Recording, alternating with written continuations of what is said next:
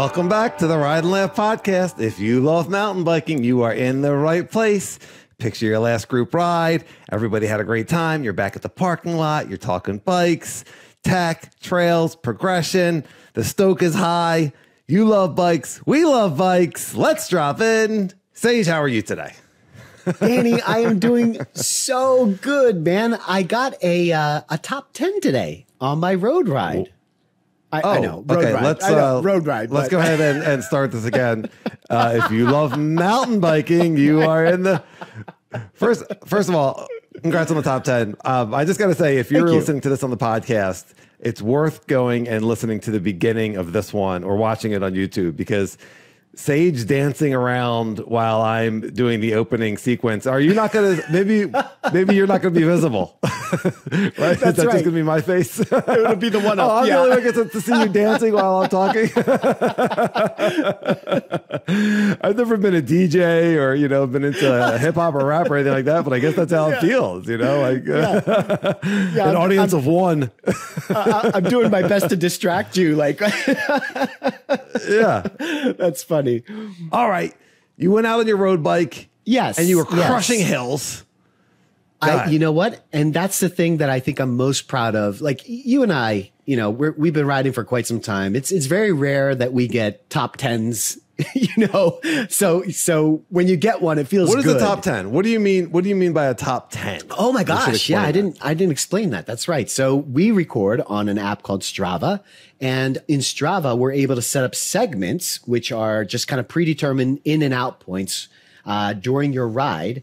And so there's a segment at the end of my ride called Hathaway, which is kind of like maybe it's about a mile long, somewhere in there. And so I'd kind of been eyeing this one up, but it's at the end of my ride. So I as Dan had just mentioned, I do a lot of hill work on my typical rides, and it was really hot today. It was really humid, but I was like, you know what? Yeah, it was I'm crazy going for it today. today. Yeah. It was so humid. It was so humid, but I went for it, man. I was like, you know what? Let's empty the tank. And I got a top 2 on one of them and a top 3 on another. So, whoa, oh, okay, almost comes, which is the king of the mountains. So go back, and if you're not familiar with Strava or you've only played with it a little bit, you can go back and listen to our entire podcast that we did on Strava. Which is episode, I don't know, and it's titled, I'm not sure. What was the title? it's titled Strava. It literally is Strava. Yeah. Yes. Who would forget that? It's the easiest thing to remember. So we talk a lot about it, but these segments are really kind of like the fastest time, and anyone that rides through that segment will be considered on the segment. And so people, when they do their ride, they start to kind of figure out where their segments are. That, after the ride, you look at your segments and you're like, oh, I was 15th at here, and so maybe I can get into the top 10. And so Strava will award you a top 10 badge on that ride if you get into the top 10. And then if you get the comm, you get a little trophy, and whoever you took the comm from, the trophy comm, the king of the mountain or queen of the mountain, if you're a lady rider, they get an email that says, someone just stole your comm. And so it's on. That's right. Yeah. That's right. All right. We are reviewing podcast number 19, Beware Baby Heads, and the 2 hot takes that spun off of that, which was in case of emergency, activate pedal kick. And the second hot take is this the weirdest mountain bike term of all time? Hint, it's baby heads. Yeah. That was a really fun episode, and we got a lot of great feedback. And I know people were laughing at that one. At least I hope you were. It was meant to be funny. So as far as collecting some of the feedback, because it's all great, and we appreciate everyone commenting, rideandlaugh1@gmail.com or on the YouTube. Both Dylan and Pat, also aka Rusty Chain, commented on the in case of emergency activate pedal kick with a similar type of comment, which was, does it matter to you which foot you have forward? And or Dylan specifically saying, like, are you doing a move? Are you doing a ratchet to get your strong foot forward to be able to activate pedal kick? I think this is probably more for you because you're so much better at the pedal kick, but I certainly have experience with doing it well and doing it poorly.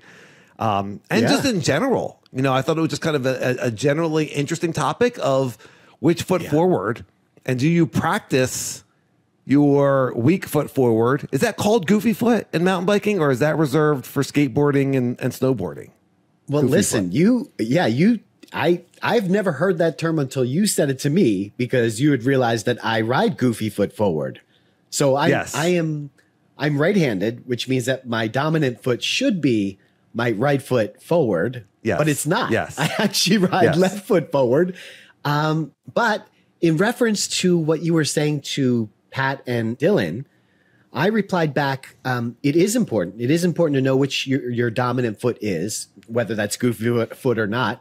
And it's going to matter for whatever it is that you're doing, not just pedal kicks, but think of endo turns. You're going to have a strong side and you'll have a weak side. You know, trail stands, you're going to know which foot you want to have forward. But I was saying to them that I actually purposely practice both feet. And the example that I gave, and I think you and I do this, when we get to log overs, you know, I'll often go my weak foot forward, which in this case happens to be my right, and I'll practice that, because there are instances on Mount Penn where we have to do a double log over. And I'm thinking about double down specifically. There are two logs right in order. You don't have time to rearrange your foot. It's literally pop, pop. And so if you can work on getting your weak foot, you know, to be as strong as your dominant foot, it's really going to help. Big time. As strong, I think is a very lofty goal. Yeah. I mean, that would be awesome. That would be awesome. Yeah. And so, yeah, I do think it's worth practicing on lower consequence type of things. It also, when I get into my hip hinge, it activates my hamstrings. And if you can switch feet, you kind of change the load on your muscles a little bit on a downhill. Yeah. And so that's really helpful. And then there's just like you said, sometimes it might be a log over situation. Sometimes you might just be in a tech situation where you're pedaling through it and you have the weaker foot forward and you now have to commit to some sort of gnarly tech. You know, you're in it. Like there's no more pedaling to be done. You're in a slab or a rock garden, and that, you know, like pedaling would be more dangerous. So, you know, sometimes you're just like, oh, that just feels a little bit harder than it normally would. So I think it's a good idea to start throwing that other foot forward a little bit and being a little cognizant of that. Yeah. As far as doing a pedal kick, I want to line that up with my strong foot. If I can. Yeah. I mean, if it's an emergency, I think my body would take care of it with the wrong foot. You know, that seems to be the only way I activate the pedal kick is for emergency. So as far as doing a challenging log over left foot forward, I don't know. I'd have to look at that. Maybe the easier ones. Or step up. So, listeners, let us know. Comment in the YouTube or Ride and Laugh 1 at Gmail. Do you practice your opposite forward? And have you found that to be useful? And do you have a strong foot? And is anybody is goofy a term for mountain biking? Yeah. And is Sage the only one that's right-handed that rides left foot forward? I mean, I remember that whole ride. I was asking you about it, and you're like, "No, I ride right foot forward." And then I just watched you for like a half an hour, and I was like, "You know, you don't. Your left foot's always forward." I know. I had We're gonna do a podcast someday, and we should talk about this. All right. So comment. Let us know about the strong foot forward. Let us know if people are practicing that. I'm curious about that and how useful that is. All right, getting back to the comments, our awesome listeners and awesome feedback. Eric Zygus, if I'm saying that correctly, Eric pointed out. For the record, I'm pretty sure Dan said false flat before Sage said it and then was roasted. Seems like he gets a free pass for a future goof up. And I have no doubt that is correct, Eric, that I said it first and then he said it and then I made fun of him. The more that you listen, the more you get to know me. Like, it doesn't matter who says it first. It doesn't matter if I said it and then someone repeats it. If I pick up on it and I roast you, it means I like you. I mean, that's right. Yeah, but I'm sure that I did that. I'm sure that I set Sage up all the time for things to tease him about, and that's just the relationship, you know. That's just the two friends, you know, joshing on each other. And as far as you getting a future pass for a goof up, I guess you get. But what does that mean? I'm not going to tease you about goofing up. I teach you about swiveling in your chair. Yeah.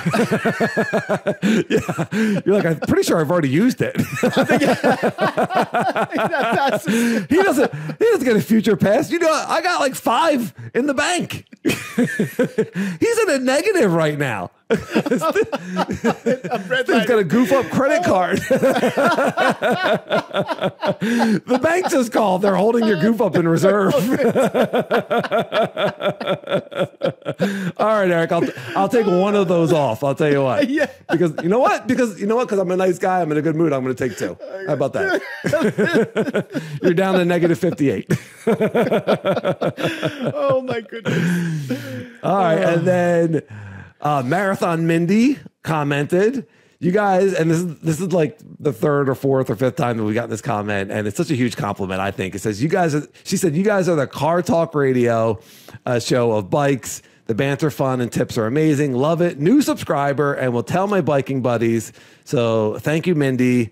We appreciate that. I know the old car talk show on NPR, we talked about that in the past, was those guys were hilarious and really smart. So we'll take it. We're at least one of those. Yeah.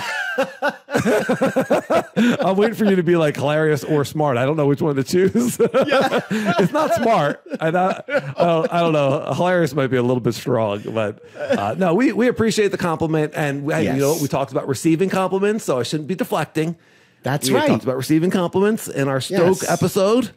And so, yes, thank you very much, Mindy. And thanks for telling your friends and everyone listening. If you're enjoying the podcast, maybe tell your mom or your dad about us, you know, like, maybe start spreading the word to anyone that just needs some positivity, you know, a little bit of humor, a little bit of positivity, a little bit of a can-do attitude.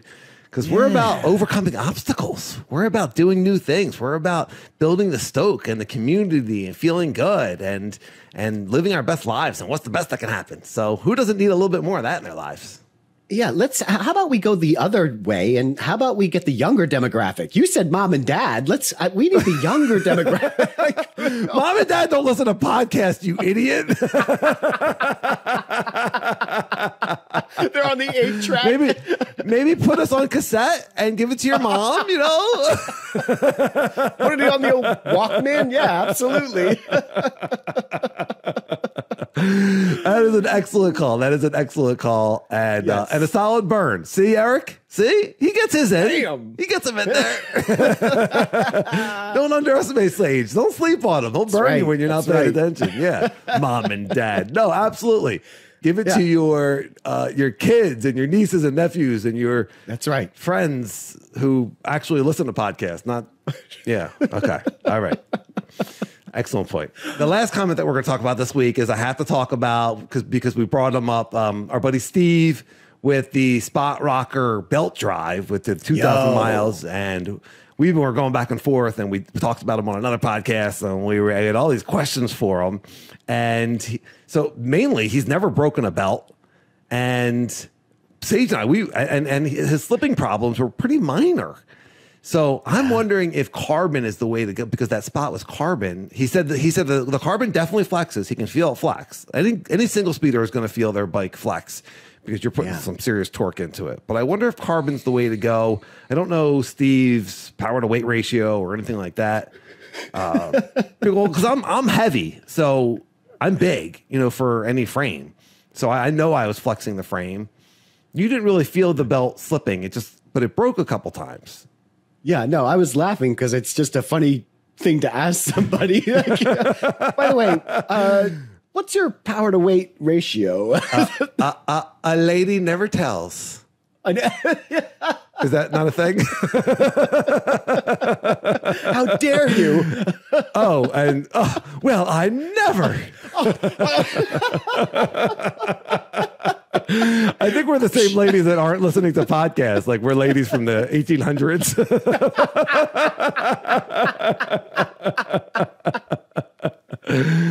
All right. Mrs. Roosevelt, let's move on to our next topic.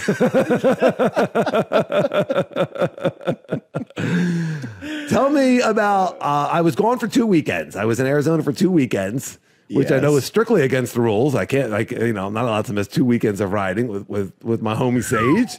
Mm-hmm. But it was you got to put family first, and I did have a great trip.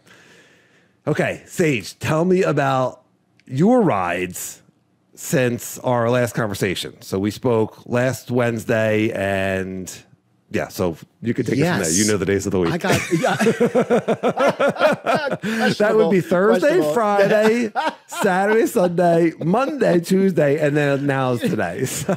You know what? No, actually, in my defense, the last time I couldn't remember what I did on my ride. You knew my ride better than I did. Yeah, that's true. That's in my defense, not your defense. Oh, yeah, that's right. I got my defenses wrong. Your Honor.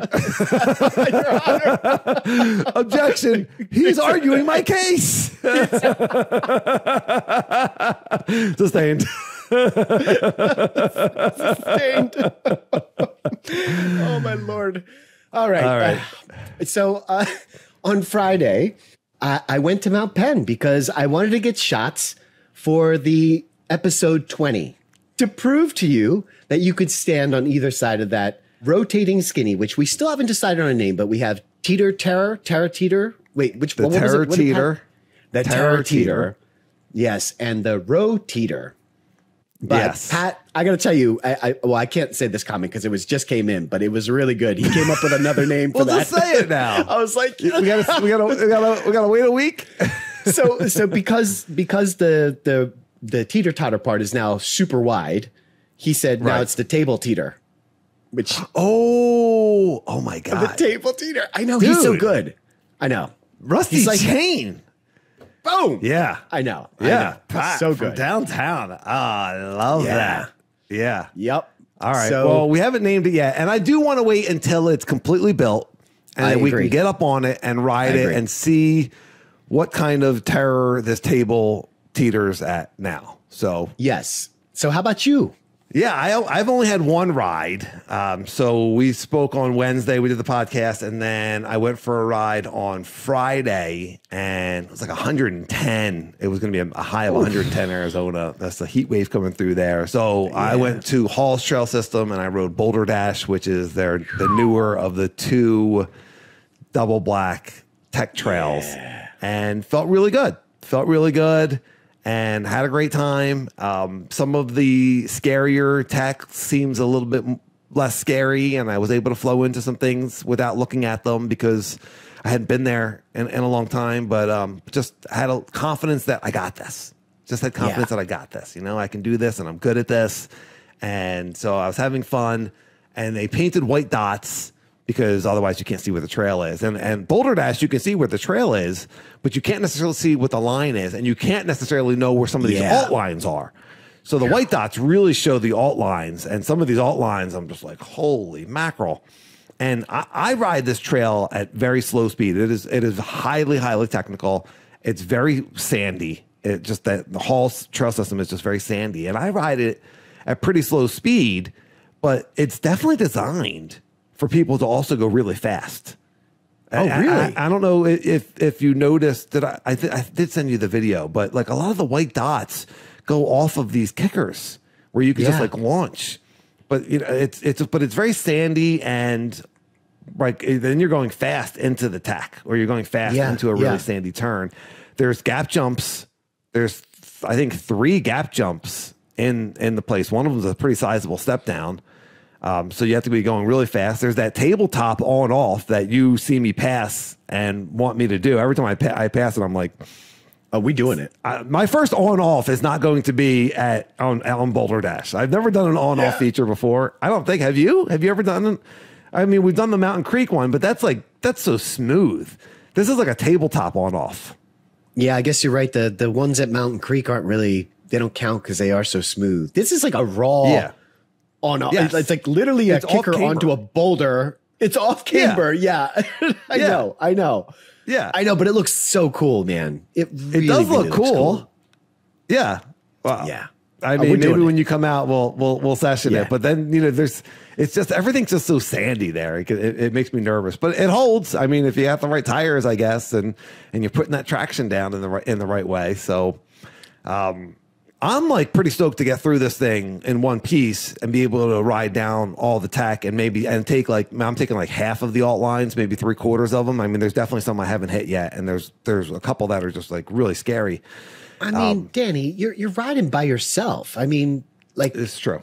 If you were following somebody and you knew the speed, and then you didn't have to worry about the lines because now you're following, I bet you would be clearing all that stuff. You know, you're by yourself, you're picking your way through this, maybe, and you get to ride this trail like once every like 3 months. So true. Yeah. You know what I mean? Yeah. You got tons of excuses in there. Absolutely. Yeah. All right. I will accept and take all of those excuses. I'm sure that I'll be slaying that trail in no time. So yeah. Yes. And definitely hitting the steeps and slabs and the rocks that I am riding over, and just the exit out of that place is super, super steep. Like, you're not stopping on these things. They're full commitment. And I do come back with a high level of confidence. And so I'm looking forward to our next couple of rides. And listeners, put in the comments or RNL at Gmail, do you come back from a mountain bike trip with more confidence? Do you take that confidence to your local trails? How many times have we done that, Sage, where we come back from a trip and then we hit the local trail and we're just like, everything feels easy. This is awesome. And I feel like eventually it fades away, but yeah. Right? Well, yeah, usually you get hurt. You crash. Or something. You have a crash. Yeah, that's right. And then it's like it doesn't fade. It vaporizes instantly. Who did I think I was? But that's what we're going for. That's progression. That confidence and feeling good. And I got this. Absolutely. Yeah. So yeah, I got to tell you, Danny, the stuff that you hit, I haven't seen the Boulder Dash footage yet, but the stuff that you showed me on Gold Canyon. Yeah. I mean, that stuff looked so scary. So, yeah. I mean, if it looks scary on the GoPro, I know it must be legit. And if you're saying it's scary, then I know this Boulder Dash must be no joke. You got me hyped, man. I can't wait to do it. Yeah. Oh, so unfortunately on the Boulder Dash trail, on one of the, I would say like intermediate features is up and over this rock, and there's white dots that go to the left, and the rock is very, very off camber. So it's very slanted. It's much, much higher on the left. And then it slants down pretty dramatically to the right and then goes off the trail. And it's a really steep up and over. And I'm not going fast enough. I don't have that commitment level of getting up over a rock. So I got like 3/4 of the way up this thing, ran out of speed, and went to put my right foot down, and there was nothing there. And I just fell over into a pile of rocks, desert rocks. Now, there was no cactus there, so I was fortunate with that. But it was like one of those slow speed. I had the action camera on, so you could actually play you can only see so much, but you could see me falling over. And as I was falling, I was like, oh no, this could be bad. You're putting arms out to catch yourself, and so I was really okay. I had some pretty good scratches on my calf that were not deep and scabbed over really quickly. I did get my first legitimate scratch on the Firebird, on the chainstay. I had a moment of silence. That was what bothered me the most. I was like, oh no. But sometimes you just got to get that out of the way. The kind of riding we do, like that bike is not staying scratch free. I don't have a ride wrap on it. I was just like, I feel like I'm just going to like scratch it off, Anyway, I don't know. The people I talked to about the ride wrap were like, it's for minor scratches. And I was like, I don't do minor scratches. we only do major scratches. That's right. Yeah. That's right. Yeah. And minor scratch protection is no good to me. Yeah. So, yeah. But I didn't get hurt. And so just like tons of gratitude to the universe, and that, it ended up being no big deal. And I finished the rest of the ride, and I didn't lose my confidence. So, it happens. It's riding. It's mountain biking. We're riding bikes on rocks, right? Yeah, man, dude. The same thing happened to me on my ride on Friday. That's right. Tell me about that. Dude. I was up on the network Skinny, and the Skinny is built onto the hillside. So if you fall to the left, it's only like a 3-foot drop. You fall to the fall back right, to the trail. You fall back to the trail. Right. Back to the trail. Right. You fall to the right, and it's like double. It's like 4 or 5 feet. That you're falling. And of course, I felt the hill dropped I fell off. to the right. Yeah. Yeah. Yeah. And I've never fallen to the right. I fell to the right and it was scary, but somehow avoided all the rocks. I walked away from that, was like, holy crap, you know? I think you put that on Strava because I did see that. Oh, you did do it again. So what happened that you fell off? You never fall off of skinnies. First of all, I never fall off of that one. And if I do, I'm always conscious about falling off to the I don't always left. fall off of that skinny, but when I do. But when I do, it's to the left. it's to the left. Yep. I never fall, but when I do. Yeah. Hypothetically. But yeah, I don't know what happened. My brain just kind of checked out. And, you know, it was one of those rides, Danny. It was so hot. And that was like, you know, that network skinny comes after that big climb. So, you know, and then you're doing the ridge. So I'm pretty wiped at that point. You know, I'm on the single speed. And the single speed. Yeah. Yeah. And I didn't have you there to be like, hey, maybe we should take a break. You know, by myself. And, you know, myself is like, no, you push through this. You push through this, man. So yeah, it was a bad mistake. And then I attempted to do it 5 more times afterwards. And the result was never any better. I could not get the skinny done. And you know, I love that skinny. Like that one is one of my favorites. Yeah. Is it one of your favorites? I think that's a really hard one. It is. It's very, very, very thin at the top. It's a sizable. You can't really tell looking at it because it's a sizable tree, but it's been there for a while, and so the top, which was flattened out at one point, has just eroded so that now it's super skinny up there. If you want to stay on the flat part, it is super skinny, and then the dismount is sharp enough that you kind of need to lift the back wheel. I've slid off of that, or it'll eat your derailleur, and so there's just a lot going on. Getting onto it is a commitment. Staying on it is a commitment, and then getting off of it is a little bit tricky. So I've done that one in the past, but it's not one that I do every time.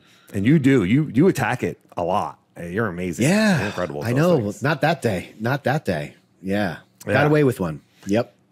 Well, I'm happy to hear that both of us are okay. That we both had scary falls and we're both okay. So, you know, sometimes things just work out in your favor and you got to look at those things and be like, yeah, everything worked out for me. That's pretty cool. You know, I'm a rider who doesn't get hurt anymore. That's what I want to say to the universe. I'm a rider who doesn't fall often at all. But when I do, it's to the safe part. I was thinking back to a statement that you have made, which was sometimes our worst crashes aren't our worst injuries. And like this crash was like one of my worst crashes. And I walked away fine, like absolutely had like a little bit of a, little scratch here, but like I literally fell 5 feet into like crap and walked away with nothing. Yeah. So I don't know, man. Somebody's looking out for us. Yes, absolutely. All right. Well, what we want to talk about next is a topic that your buddy Anthony brought up to you at dinner one night, and I thought it was really, really interesting. And we'll start to touch on it because it kind of really dovetails nicely into what we talked about with the last episode. And the last episode being, what was the last episode? Last episode, we were talking about my anti-widening stance. And so we were talking about specifically doing double black features. And, you know, why is that important? Why is it important to have features that are very dangerous versus like a gap jump was a great example. And it took me 45 minutes to convince you of what I was saying, but the main example I gave to you was the gap jump versus the tabletop. And so why would you even want to do a gap jump when the tabletop is exactly the same dimensions, but with less risk? And so how that relates to Anthony's point was, why are we doing these super risky things? And I got to tell you, Danny, this is probably going to be a 2-parter for us. Like, I don't know that we can cover this all in one episode. I think we should start it today, but then probably pick it up again, when we have more time. Yeah, I mean, it's worth touching on it, but I don't know. It's such a topic that, Like I was talking to my buddy Brian about this. Brian of like B&E MTB, and he brought up a lot of really good points. And I was like, oh, I didn't even think about that part. But it's pretty intense when you start to dissect it.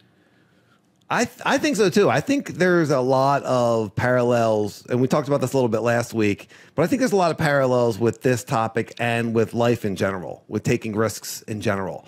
And I would venture to guess that like your buddy Anthony, who asked that question, and anyone, any like listener, any of your friends that are or family that's like, why are you doing this sport? Like, you know, if you're doing this long enough, you're gonna fall, you're gonna get hurt. Like it's just part of it. There's risk in everything, and I think overcoming is part of what makes life really interesting. I pulled a couple of quotes from famous people, and I'm going to read them to you, and you let me know which ones you resonate, if any of these. Same thing, listener. As I read these, feel free to comment on which of these, or if you have another famous quote on a similar vein. Let's get them going, because I love these sorts of things and I find them very inspiring. But so I have 4. The first one I have is, the greater the obstacle, the more glory in overcoming it. That's Moliere. That's a French writer. I believe I said his name right. We've already gone through the whole French thing that we don't. We're not very good at it. We're not good at French. We're not good at math. Yeah. We're good at talking mountain bikes and teasing each other. All right. The greater the obstacle, the more glory in overcoming it, right? Okay. So in mountain bike context, obstacles don't have to stop you. If you run into a wall, don't turn around and give up. Figure out how to climb it, go through it, or work around it. Michael Jordan. Okay. I thought that one was kind of what you were talking about last week. It's almost too simple for me. It's almost like it's not hitting your mojo. You know, you get the message is good, but it's not stoking you up. It's not getting no. It was like it's not firing up the stoke. No, it's not. It's like if the wall is very low on the stoke meter for me. Yeah, it was like if the wall is tall, get a ladder. You know, okay, all right. Yeah. If the hill's difficult to climb, don't tunnel through it. That's kind of that's what we said last week, Michael Jordan. Jeez. Come on, Michael. Jeez. All right. How about this one? Okay, here we go. This is Robert F. Kennedy. Okay. Only those who dare to fail greatly can ever achieve greatly. Okay, I like that one. Okay. Yeah. All right. And by the way, I looked up Helen Keller. She has a million amazing quotes. What an amazing, amazing person. So yeah, pretty amazing. But this is the one I chose. Yeah, she's incredible. Like I got to read some more Helen Keller. My gosh. But she wrote, life is either a daring adventure or nothing at all. Go for it. Stoke meter. Wow. Okay. Yeah, no, that's a good one too. Go Helen. Absolutely. I just think things are much more interesting. I think life is much more interesting when we overcome obstacles, when we overcome fears. Anything hard that you've done in your life, anything that you've gotten through and it was difficult, usually has the greatest rewards. Do you feel that way? I do feel that way, and I think that's one of our motivations. It's the mental, it's the physical, it's all of that. But when it all comes together, and you accomplish whatever it is that you had set your eye on, you know, like this, I'm going to do this gap jump. And when you finally get over it, that feeling is overwhelming. It's such a powerful emotion.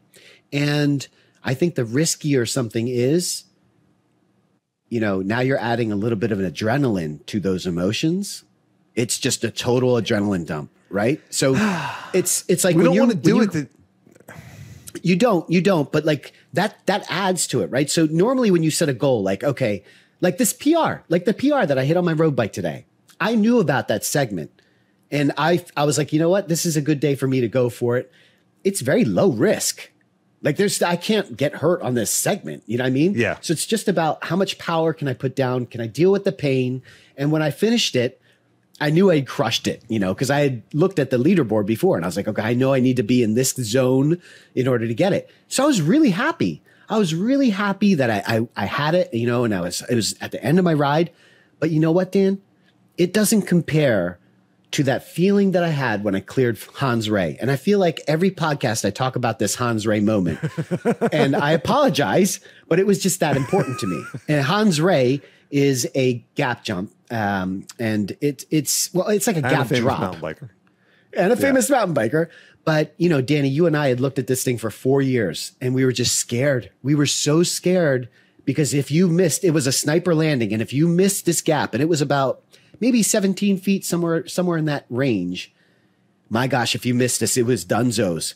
And when we cleared that, Danny, oh my gosh, I felt like my heart was going to explode. It was just that much. So we had the physical, right? We had the physical of like getting up there and actually physically doing this activity. We had the mental. So we're like visualizing this all week. Like, yo, we're going to get this. We're going to get this. And then you add the adrenaline on top of that, which is the part that we're missing from that road top 10. That adrenaline was not there for me, right? It was just like, I'm going to push and get it. But like, there was no risk factor to that. That's a huge difference. Well, I hate to, I totally understand everything you're saying. And I completely agree with everything you're saying. All right. I don't want to pigeonhole this into an adrenaline thing or risk, because like when I went into that cojones line, I went in with confidence and I knew it was high consequence and it was risky, but I also knew that I had it. I knew that I had the skills to do it. So when I'm looking at something, and then later on the K Trail, I did the really steep, like double black alt line. And that was one where I looked at it first. The cojones, I didn't even really know what I was getting into. I knew it was slabs and I knew I was feeling good that day. But you know, this other one I looked at and I was like, you know what? I was waiting for to not be alone. I was waiting for you to be out there with me before I did it. And I was looking at it and I was like, no, you know, I got it. I think I got it. And then I did. And it was hard and I was really fired up about it, but it wasn't this. Yeah. I don't know. I mean, it's not always the adrenaline. It's overcoming. It's knowing that you have the skills, like especially when we visualize, when I'm visualizing something and then I get there the next week or the next month, or maybe it takes 3 or 4 times before I'm like, okay, I'm ready to do this, or I'm ready to do it really well. And then you do it. Like it's this sense of accomplishment. It's this getting over doing something difficult. And then it's also the flow of the ride, you know, with like when you're in the flow state, when you're locked in and you're in that flow state, you're like supremely present. You're trusting your skills. You're trusting in life. You're not thinking about anything but the trail, and you're flowing over the tech, or you're locked in on that skinny, or you're hitting the jumps right, and you know you got it. And it's like the supreme trust that everything is going to go well. And that feels really good. And you have that on the trails. Like that's one of the great things about mountain biking. And we could take that into life, just trusting and knowing that everything's going to work out for us. Things are going to go well. And there's that great synchronicity again with mountain biking and life that, you know, we can visualize and overcome anything. I love that. I love what you're saying. Meter. And Meter through the roof, out. through the roof. I absolutely love that. And I agree 100%. But I'm going to come back to the risk. And the reason why is the risk part is what separates this from. It has to be hard. Yeah. It has to, and there has to be an element that's the part that Anthony asked me about that stumped me. Because here's the thing, Dan. You and I have gotten seriously hurt. You know, in one injury, I broke my back, both my ribs, not both my, I only have 2 ribs. I broke 2 ribs and both my wrists, you know, so that's in one injury, back, 2 ribs and both my wrists. And I was itching to get back. I couldn't wait to get back on my mountain bike, and I'm doing crazy things again. And you literally broke your entire face with screws and plates and, you know, wired shut jaw. And I mean, you questioned life for a little bit there, but you were itching to get back, man. You were itching to get back, and look at you now. Yeah. Oh, yeah. No, you know what? I appreciate that injury now, because it was a midlife revelation. It was a near life experience. It shook me out of my, yeah, so it shook me out of the rut that I was in, and I'll talk more about that on future episodes because there's things happening in my life that I'm really excited about that are different and that are all directly linked to this mega mountain bike crash. But yeah, you're absolutely right. And anyone listening that's been in a bad crash, I mean, if you're listening now, you love mountain biking, so you're back into it. Unless your son or daughter gave you this on the cassette and you're listening just for the stoke, which is also very cool. But yes, so I had done something. I forget what it was. I had done something, and I'd gotten hurt, but it wasn't a huge gotten hurt. It was like a silly like bang my elbow, and he's like, dude, I don't get it. Why are you, he doesn't mountain bike. And he's like, why are you doing these things? He's like, you just broke your back and now you fell off of this thing and you're hurt. Why are you doing this? And so going back to what you were saying about the risk, right? There's a difference between pushing yourself, to get a climb, or to top 10 a segment or, do a tabletop, or something. I don't know. And then there's the extreme stuff, and we're just dipping our toe. You and I are just dipping our toes into the extreme stuff. We're starting to get into those bigger drops, the bigger jumps, the bigger gaps, these skinnies that have a little bit more consequence. What's driving us to do that? Why isn't everybody doing that?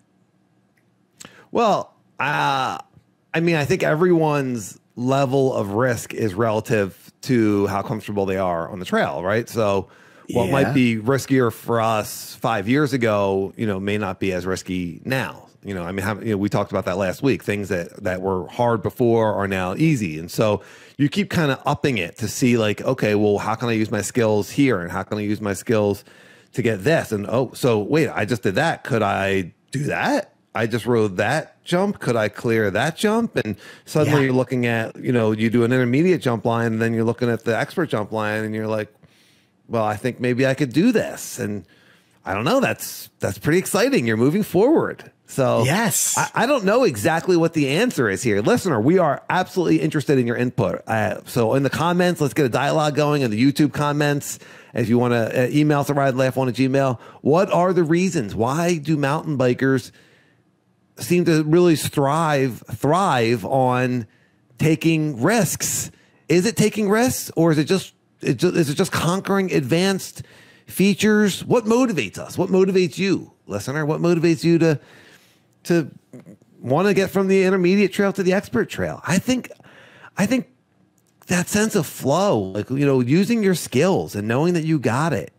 It just feels really good to be able to say, yeah, I can do this. And we sometimes, we live our lives and life may not be that exciting, but on the weekend when we get on the trail, man, we get a chance to do something really cool and really exciting. And hey, take pictures of it, get videos of it, watch it over and over, put it on your phone, put it on your screensaver, this is cool. That was a great day at the bike park. And we take tons of pictures of the bike park. And so it's, I'm gonna introduce a concept here, and it's a deep one. So we'll probably have to cover this. Like I said, it's probably a 2-episode thing, but it's a concept of a floating ceiling. And you had mentioned this because you and I had started our mountain bike career. Actually, majority of our mountain bike career was spent more XC. If I was looking at myself 5 years ago and looking at me now, I'd be like, dude, you are nuts. I cannot believe the stuff that you are doing. Yeah.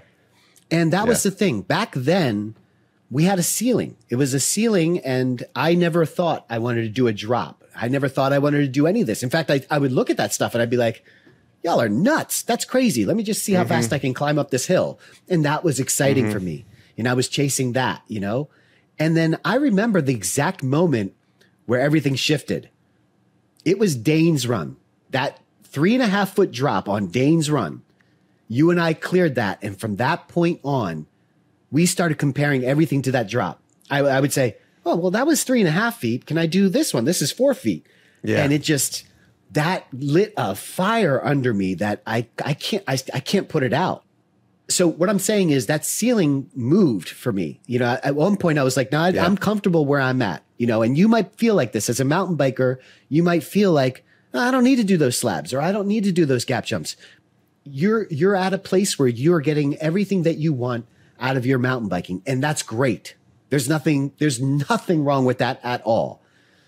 But that ceiling can also change and it can move.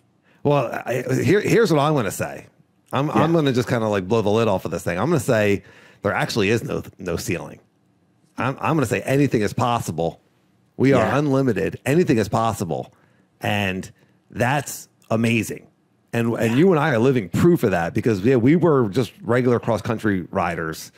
And there's absolutely nothing wrong with that. If you're riding cross country and you're enjoying it, and that's where you are, and you're racing, and that has its own set of challenges and that sort of thing. But we got the progression bug for sure. We finally hit a drop, and it felt good. And it was like, what else can we do? So are we chasing that feeling? That's kind of the second thing I wanted to talk to, was this floating ceiling that can move. And the second thing is, and I hate using this word because I don't want to seem like insensitive, but it's a little bit like an addiction, in the sense that we're chasing that next hit, that next thrill. You know, it's like, oh man, like in my head, you know, we did that anthem drop. And the minute that I finished that anthem drop at Mountain Creek, which is, I think we measured it. It was about 10 feet high and 14 feet out. So it's a considerable drop, at least for me. It's a visually very, very scary drop, because I believe the one you're talking about off of Tempest, right? That's right. That's right. Yeah. So it comes in a little bit rocky, and then you ride, I don't want to say it's a skinny, but you ride a wooden platform out for a while. 20 8 feet, 10 feet. I mean, it feels like it's a long time. I don't know. But you know, like you have to be like centered on that thing pretty perfectly. Yeah. You have time for a couple of pedal strokes, and then it's big. I mean, it looks awesome, but it also looks very intimidating the first time you do it. Yeah. I tell you what, though, the minute that we hit that, right? You know, of course I wanted to hit it over and over after I hit it. But when we finished that ride, my next thought was Covenant, because I know that you had done it. But like, that's what I mean. Like, this addiction to chase the thrill was like, I couldn't be happy with, oh, well, you did Tempest, now you're good. I was like, no, I did Tempest. What's the next thing I can do? You know, and it's like, if that felt good, imagine how good a bigger one's gonna feel. Yeah. So and that's scary. What? It does feel even better. Good. I did the bigger one. It's amazing. It's amazing. I got the speed dialed in for that one that day, and I did that drop. You were unbelievable. Half a dozen times. And and it's awesome. I mean, you're flying through the air. That's why jumping is so addictive too. You know, we're not good at it enough to like really be addicted to be chasing jumping all the time. But you know, our listeners that love jumping, you know who you are, and they're chasing that airtime all the time. They're chasing that feeling. I mean, you're flying through the air on a bicycle. It's just kind of magical. And no ceiling. We get anything is possible. If you and I are doing these things, anything is possible. We're unlimited. Listener, you're unlimited. Anything is possible. Dream it up, visualize it, and start working towards it. See what happens. What's the best that can happen? Let's do this, Danny. Let's take this and let's cap it off right here. And I do want to pick this up either next week or at some other point, because there's so much to this. You know, we just literally scratched the surface of this, you know, about being unlimited, about removing that ceiling, or, you know, having a movable ceiling that, you know, you think you're at right now, but actually, if you want, it could be more, you know, and what it means to chase something, you know, chase that feeling. And is that right? Is that a good thing to have as a motivation? You know, like all of these things are going to require a lot more time and thought from us. All right. And I have like it. A ton of notes written down, which, you know, I never do. So let's do this. Let's move into our gratitude. The stoke pad. The stoke pad. Yes. Oh man. I love it. Yes, absolutely. Absolutely.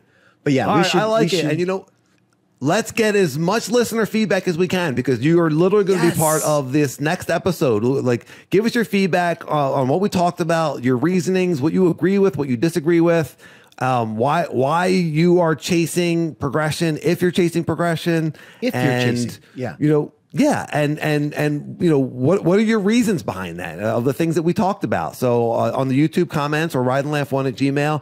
And if you have a quote about overcoming obstacles that you think can get the stoke meter up, then put it into the YouTube comments. Let's get some really cool quotes going. It could be an original. But if you have a famous quote or an original quote, something that's inspiring, we'll put it onto the stoke pad, and we'll see where it goes on the stoke meter.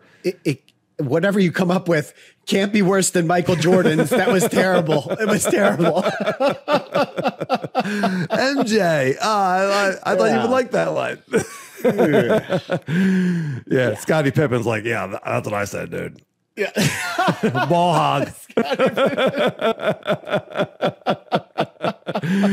Jordan's like, I didn't say that. That was Paxton. I didn't even say that. Yeah. All right. old 90s Bulls references. Yeah, we just all the people that get our cheers. All the people that get our cheers references on Sam Malone and Carla are also laughing at the Bulls references. Everyone else is like, yeah. Maybe my mom will listen on cassette. You know, she's going to get your references. Let me tell you something Jerry West said back in my day. All right. Well, let's get into our mountain bike gratitudes. Unless you had anything else, shall we move on to our mountain bike gratitudes of the week? No.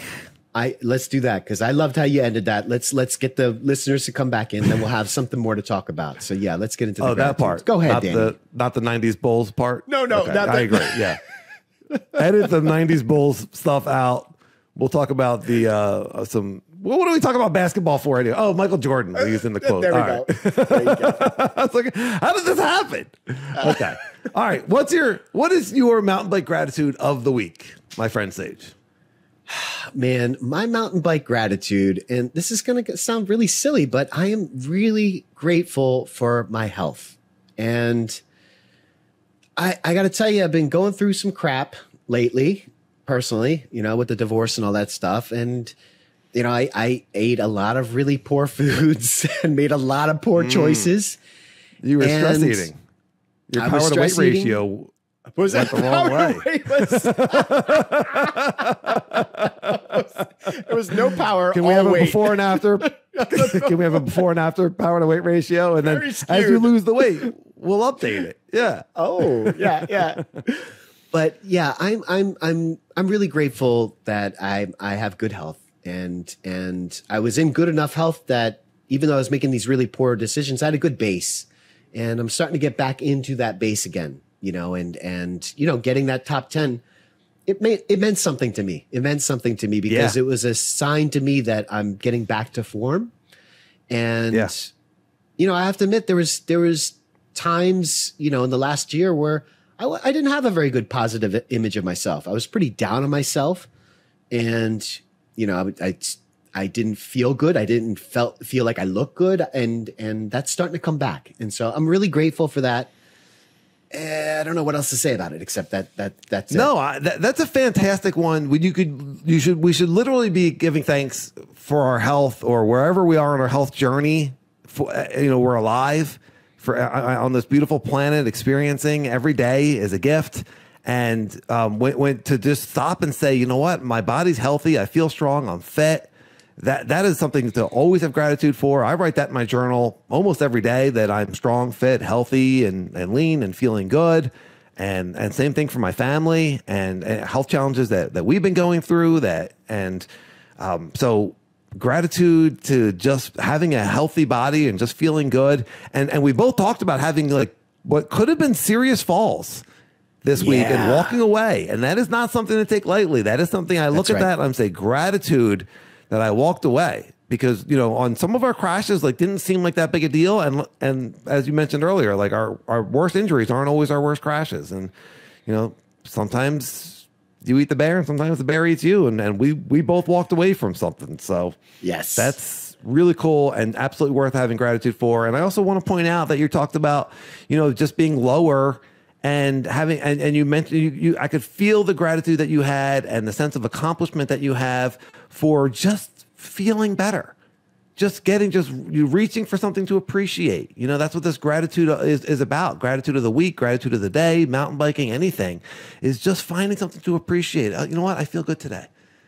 You know, I fell off the wagon a little bit with my diet. I ate some garbage and I still feel really strong and I'm still healthy. And that's something that I feel good about today. And that just brings you up emotionally a little bit. You know, that's what the gratitude's about. That's what the gratitude journal's about. It's just, look, you know, you're not going to feel bad about yourself when you're also feeling gratitude. We can't hold two thoughts in our head at one time. You always said that. So put in a thought that you like. Put a thought in that you like. You know, reach for a better thought. It's okay. You deserve it. Thank you, Danny. Anything is possible, my friend, and you are unlimited. Thank you, my friend. My mountain bike gratitude of the week also touches on health, and it's a little bit different because I'm going to say it is metabolic flexibility. And what I mean by that is if you go back and you listen to the nutrition primer that we did, and let us know if you want to hear more on the nutrition. But I think it was episode number 5 or 6. We did a whole thing on nutrition. And a big part of that was that Sage and I are fat adapted. And Sage talked quite a bit about fasting. And he does more fasting than I do, but it's a tool that I have in my belt if I was a Batman fasting person. Oh. I can skip a meal. I can skip 2 meals. It's really no big deal. And so I flew back from Arizona and I had an early flight and I don't eat during travel. I just don't eat. It's a great time to fast. You're not moving, so there's no reason to be caloring up, eating calories. I mean, there's so many restaurants and junk food and everything in the airport and then on the plane. And then I get home and it was 4:30 or so I had dinner. So I did 1 meal. And then my next couple of days at work, just so busy that just no time to eat. And I just kind of like get to that lunchtime kind of time. And I'm just like, no, I'm just going to work. Yeah. I'll just eat when I get home. And it's no big deal. I'm not hangry. I feel great. It's just no big deal. And so there's this metabolic flexibility that I can go without food because we're fat adapted. And it works out really nicely when I'm traveling or when I don't have time to eat. I also went all my rides in the desert, completely fasted, just drinking water. No problem. 3-4 hours on the bike in the sun. I don't need any food. I don't need any gels, you know, and it's just very cool. And I don't need to eat as soon as I get back in the car. I drove home, take a shower, and then I made myself a meal. So it's a really cool thing to have. Go if you're interested, go back and listen to the nutrition primer, and you could put something in the comments of that episode or this episode if you have any questions or you want us to do more on nutrition.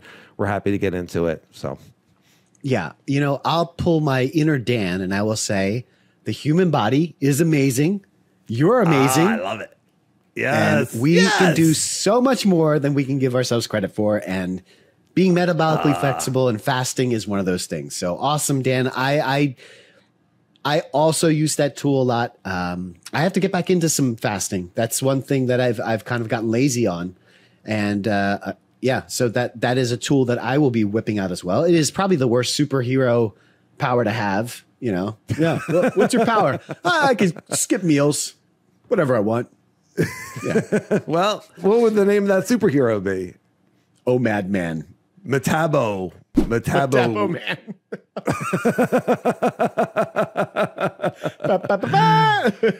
Yeah. Look, is Superman on or something? Do we have to watch Metabo again? It's so boring. He just sits there.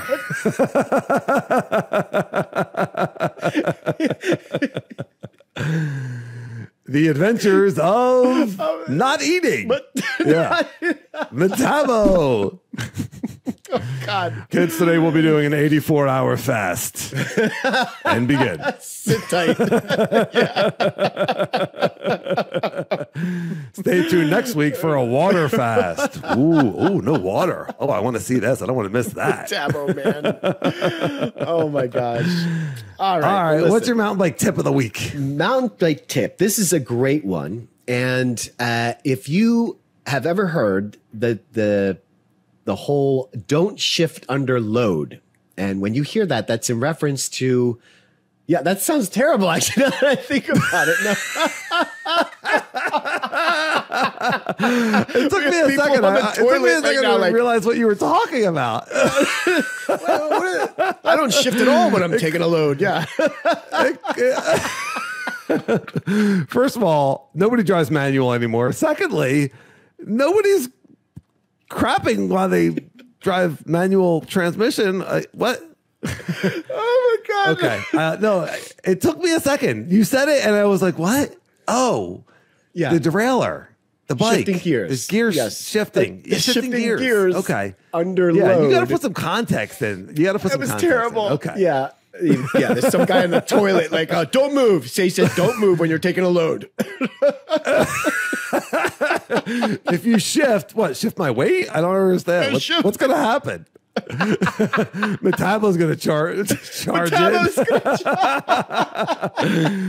I haven't had a load in 3 days. I haven't eaten.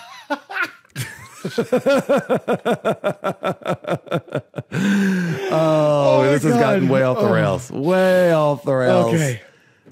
Oh my God. Okay. So shifting your gears under load usually means when you're pedaling hard. So what typically happens is you Putting get to effort an into the pedals. unexpected, yes, when you get to an unexpected climb. So you're in a very hard gear. So you just got done a downhill. So you're in a very small gear, but that's not a climbing gear. And so you get to this unexpected climb and suddenly you have to drop all these gears to get yourself higher up into that cassette.